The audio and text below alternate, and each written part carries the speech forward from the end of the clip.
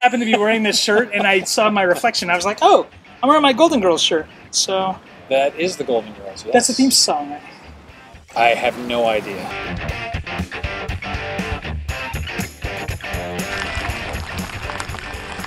This is a good parking spot. Ooh, Yeah, this will be close Look at enough. that nice little citrus Little tree. fruit tree going on here.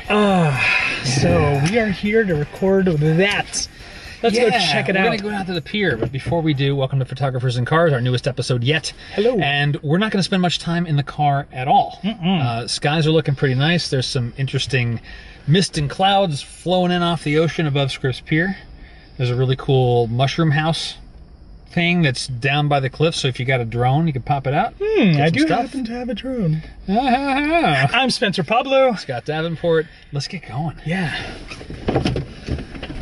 I brought one lens today, the 70 to 200.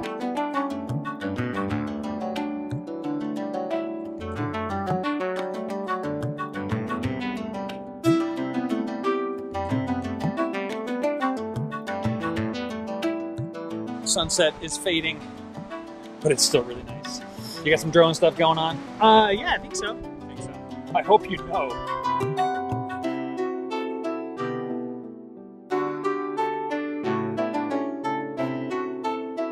That was difficulter. It was even more difficulter than ever. Yeah.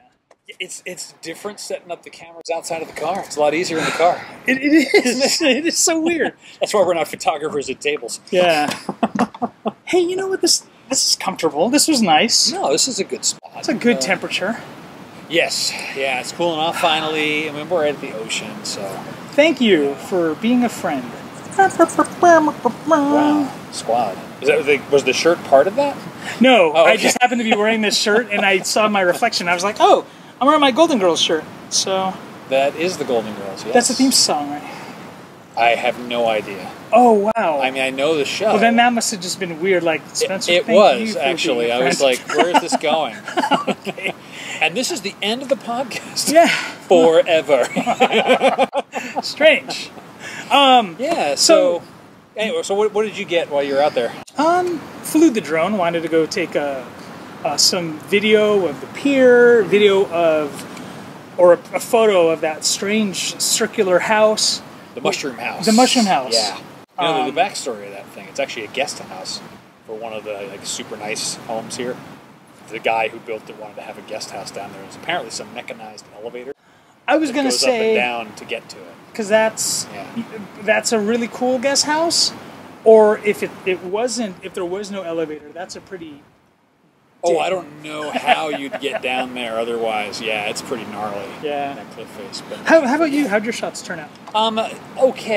I made the rookie error of putting the wrong filter on the front where I thought I had a 4-stop. It turned out to be my 6-stop, and I kept wondering, why are all my calculations off? That's okay. You're learning. You just picked up a camera like a week ago. I got the filters. Yep. I was wondering why they didn't have rounded edges, on the corners, because that's just nicer looking.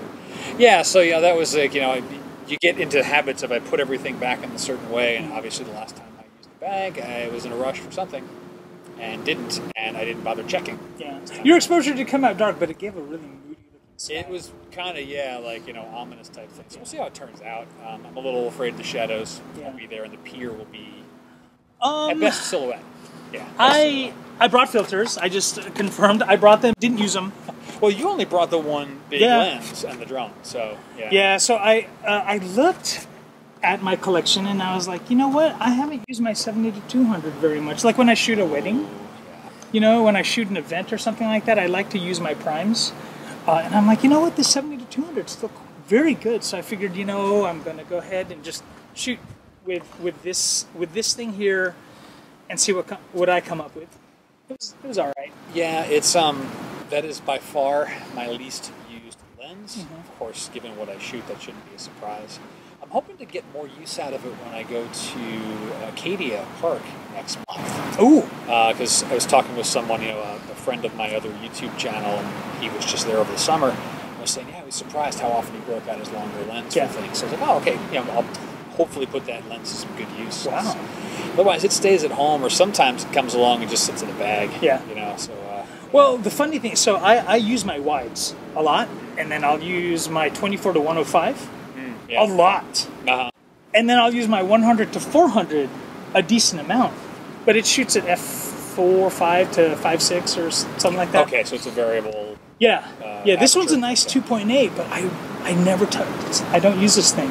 If I'm in this focal length, I'm usually at about 135 when I do an event, and I have a 135 f1.8 zoom. I'm sorry, f1.8 prime that I use instead. But I cannot get rid of this lens. I love the way it renders colors. When I do use it, I'm surprised. I'm just like, oh, that's why I have you. So you mentioned that you like it because of the way it renders colors. So are you taking the JPEGs or the quick shooting them off to your mobile phone directly all the time? Because otherwise, when shooting raw, I mean, yeah, I care about capturing the data, but I'm less concerned about the color usually looks a little flat anyway. So so this is interesting. This is the first gen A mount 70 to 200. So I actually have an adapter, so I can use it with. Noticed that too, yeah. But the colors are, like I like shooting with Zeiss a lot, and the colors are robust, and you get that cool like micro contrast 3D look. With this one here, the colors are they tend to be just a little cooler, a little muted compared to the Zeiss, and it's surprising. It's pleasing to my eye sockets. I'm gonna get a shirt that says "pleasing to my eye sockets." For that phrase because you say that a lot. Pleasing to my eye sockets. Allow me to dump some knowledge into your ear holes now. Yes. Yeah, I do say that as well. Great. So yeah, no, this is the first gen, like I said. So this is old. I want to say this is it's over 10 years old. This lens here. Oh wow. Okay. So this predates the E-mount. And so, I mean, I guess at that point, too, it's a 10-year-old lens, and the likelihood of selling it off for anything meaningful versus, I want to keep it, have it in your arsenal, bring it out every once in a while. True. To keep it. Yeah. True. I mean, it's. I don't know how much it's worth, but it actually has never even entered my mind. I know enough people in my family or my friends who shoot A-mount that I'll be like, hey, do you need to use this? Okay. Just let me know, and you can use it. But yeah.